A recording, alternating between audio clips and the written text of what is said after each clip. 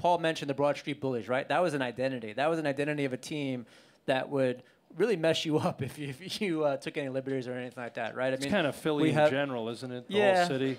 But I don't know if we had any Philadelphia. Anybody from Philadelphia here? Oh, don't say it because you'll be in danger and then we'll be liable. But you look at a team. You look at a team now like Chicago, right? They're known for a puck possession team. You look at a team like the New Jersey Devils for all that time, where they were just a very defensive team.